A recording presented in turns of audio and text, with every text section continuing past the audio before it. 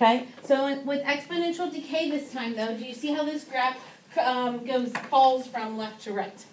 Okay, so the parent function of this graph, once again, is basically the same as yesterday, y equals a b to the x, but this time a is greater than 0, okay, and b is between 0 and 1. So yesterday b had to be greater than 1, yes, my base had to be greater than 1. Today my base is going to be a fraction or a decimal. So the way I can tell if a graph is decay or growth is by that number that the exponent is to. So when I have an exponent that's like, I'm looking at this number right here to tell me if it's decay or growth. I am not looking at a negative out in front or a positive out in front. I'm looking at this B part to tell if it's decay or growth. If that number is greater than 1, it is growth. If that number is less than 1, it's decay. Okay, so the number is either going to be between 0 and 1, decay, or it's going to be greater than 1. You will not have negative numbers there. That's why we take that negative outside of it, because you never have a negative number there. Okay. So with that being said, let's graph y equals 1/2 to the x. How would I graph y equals 1/2 to the x? Plug in numbers for x. We're going to plug in, same as we did last night, -2, -1, 0, 1, and 2. If I plug in -2, what has to happen to this? It has to flip, yes. So when it flips, you get 2 squared over 1 squared, so you get 4. Y equals 1/2 to the -1. What you gotta do again? Flip. So you get 2 to the first over 1 to the first, which is 2. You get y equals 1/2 to the 0. You get what? 1. Y equals 1/2 to the first. You get what? 1/2. And y equals 1/2 squared. What do you get? Square 1, square 2. 1/2? No, square 1, square 2. 1/4. Oh, right. Okay? And we graph this.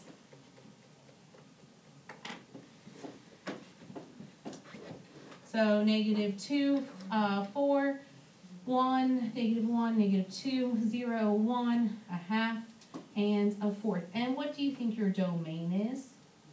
All real numbers. And what do you think your range is? In this case, what is my range? Greater than 0, less than 1. What did you say? Greater than 0. Yeah, y is greater than 0. It's not crossing the x-axis again, right? So y is greater than 0.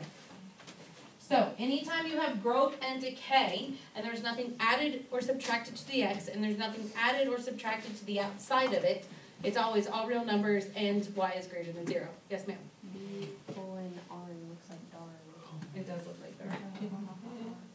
Okay, let's graph some more. Like I said. Yes, sir. What are you confused on? Like, how does this fraction, how do you find, like, 2, exponent 1? What, this right here? Because this is a negative exponent, you have to flip it, yes? And then you always distribute the exponent to both portions. So when you flip it, it becomes positive, so you get 2 squared over 1 squared. Let's try this one. What does this 2 tell me out in front of that 1/4? What's the 2 tell me in front of that 1/4?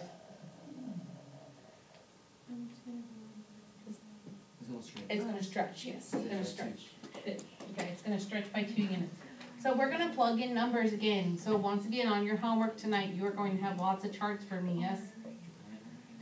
If I plug -2 into the exponent spot, I get this. What does that mean I have to do? What do you have to do with that fraction? Flip it, and then you square everything, yes? So 4 squared over 1 squared. What's 4 squared?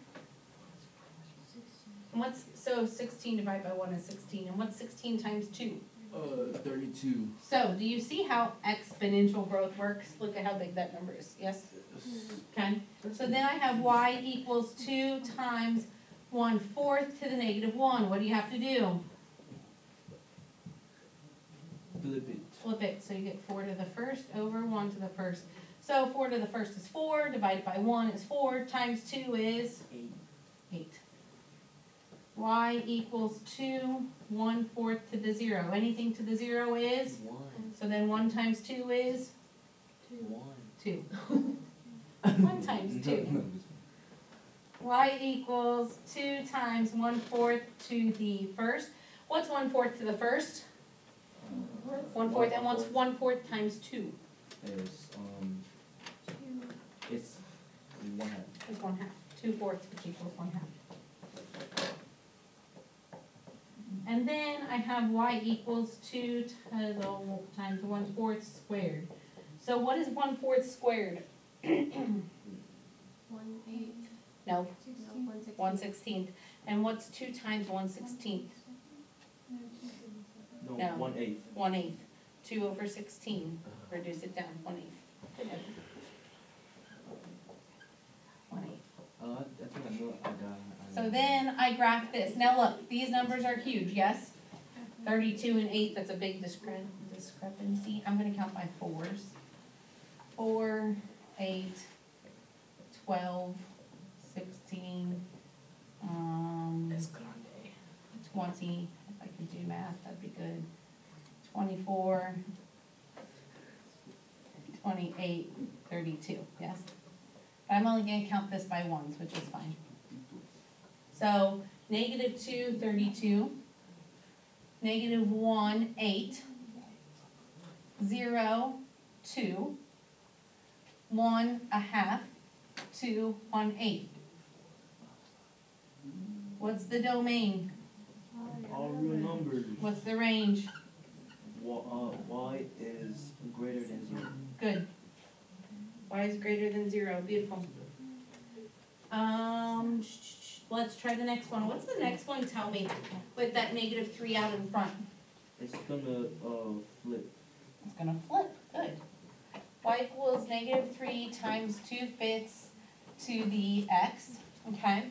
So we're going to do -2, -1, 0, 1, and 2 again. I know you love me for that. Okay. Y equals -3 times 2/5 to the -2. What do you gotta do? You gotta flip the fraction. Flip, so that you get 5 squared over 2 squared. What's 5 squared? 25. And what's 2 squared? 4. So you get 25/4. Multiply 25 by 3 and you get what?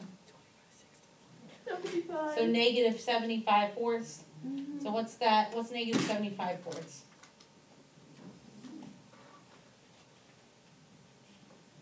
-18.5. Okay, -18.8. We'll just round it. Okay, y equals -3 times 2/5 to the -1. You have to flip, yes? 5 to the first over 2 to the first. So what's -3 times 5? 15. -15. -15 divided by 2 is? That should be easy for you. What's half of 15? 7.5. Yeah. -7.5. Now, 0 is always our favorite. 2/5 to the 0 equals, 1. so 1 times -3. -3. We like that one. And then I have 2/5 to the first. What's 2/5 to the first? Just 2/5. -3 times 2 is, -6. and what's -6 divided by 5? 0.5. No, it's gonna be 1 point something. What's -6 divided by 5? Kaden, do something productive with your life right now, thank you. What if I don't have like 7? -1.2. -1.2. Okay, and then we do it squared. So when we square 2/5, that means we get -3 times 4 25ths, right? What's -3 times 4? -12. And so -12 25ths is what in decimal form, just so that everything's the same. Negative what? 12 over 25. 12 over 25, yeah. 12 Okay, so almost a half. Okay, so then we graph this, yes? Okay, the first one's 18, 2, 4, 6, 8, 10, 12, 14, 16, 18, 20. 1, 2, 1, 2. So negative 2 is at negative 18.8, someplace around here. Negative 1 is at negative 7.5, 2, 4, 6. So about there. 0 is at negative 3. I'm going the wrong way, aren't I? It was flipped. Eddie told us it was flipped. I'm being stupid. 2, 4, 6, 8, 10, 12, 14, 16, 18, 20. Being dumb. Okay. And here and here. And 1 is negative 1.2. And 2 is negative half. So it should look like this. My bad, guys. Domain. All real numbers. Range. What? Nope. Yes, less than. Y is less than 0. Anna, focus. Okay, what does this tell me? Tell me about this graph. What do you know about this graph by looking at it? Stretches by 3. It stretches by 3, And moves to the left. moves to the left, how many? 1. 1, and then what else? Goes down 2. Goes down 2. And how did we talk about graphing this last night? You put it in a box. You only focus on the 3. Yes, only focus on this portion, right? And then we shift. Okay, so we're gonna do the same thing. We're gonna only focus on that portion and then we're gonna shift. Let's just plug in 3 numbers right now so that we can get, let's just plug in those 3. How's that sound? Make it a little easier. So, when I have it to the negative 1, what happens here? Flip, so then you get 3 to the 2 over, 1, so what's 3 times 2? 6 over 1. 6. Yep, so 6. Y equals 3 times 1/2 to the 0, you get 1, and then you get, 3, beautiful. And then y equals 3 to the 1/2 to the first. 3 times 1/2 is, 6. no, 3 times 1/2. Should be 3 over 2, which is what? You gotta divide 3 over 2. So, Okay, now, we graph that and then we shift it, yes? So, negative 1, 6, 0, 3, 1, 1.5. Okay, so my graph should look like this, correct? Ugh, maybe if I could, right, like this. Now, if I shift it, that means you told me I am doing what with this? What am I doing with that number? Moving it. 1. So I'm subtracting 1 from the x spot and I'm subtracting 2 from the y spot, yes? So what is negative 1 minus 1? Negative 2. And what is 6 minus 2? Four. Negative 4, or positive 4, yeah. And what is 0 minus 1? Negative 1. And what is 3 minus 2? 1. And what is 1 minus 1? 0. And 1.5 minus 2? Negative 0.5. Negative 0.5. So then we graph these new points, negative 2, 4, negative 2, 4. We graph negative 1, 1. We graph 0, negative half.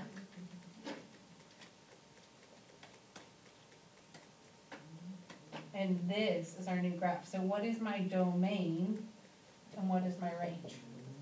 It's all real numbers. Domain is all real numbers. What's my range? Y is smaller than 0. Mm-hmm. It's the thing with the negative 2. Yes, it is. Greater than negative 2. Y is greater than negative 2. You go off of whatever this is, that's my range. Y is either greater than that, if it's a positive facing graph, and if it's a flipped graph, it's less than that. Okay? So this is literally the same thing we did yesterday, yes? Now, the other thing that we have to talk about is decay models for when you lose money. Yes? So yesterday we talked about like when I invest money and I'm gaining money off of stuff, yearly, quarterly, whatever. Well, you can lose money too, because what if I put it in the stock market? Can I lose that money? You could, yes. You could totally lose that money.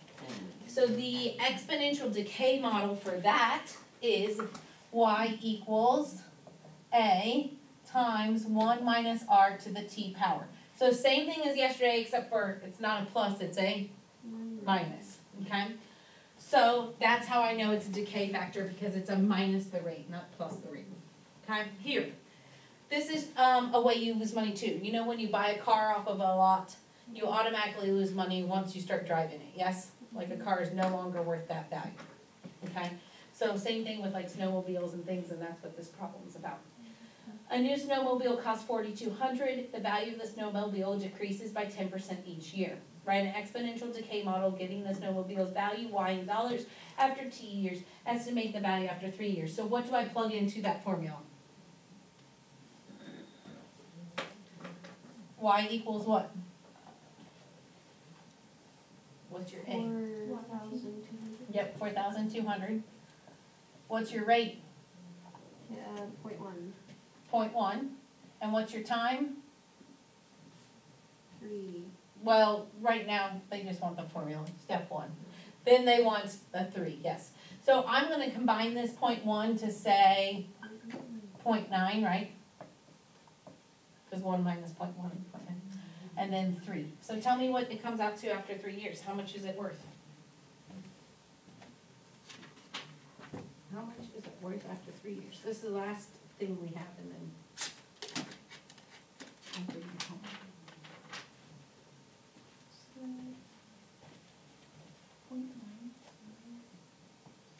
0.9 cubed and then multiplied by 4,200. 3,061.8. 3,061.80? Yeah. Wait, 3,000? Yes. Like this. Like that? Yeah. Okay. I was like, wait a second. Wasn't computing. Okay, so $3,061.80 is the new value after 1 year. So it lost a pretty good amount of money, yeah? A little over $1,000 bucks. Yeah. Okay. So then it says you graph this model, and we talked about that yesterday. You just make a table and then you make the rough graph for me, okay? And then it says use the graph to estimate when the value of the snowmobile will be $2,500. So if I don't have a perfect graph, we talked about that yesterday too. How can I solve that algebraically? Plug in 25.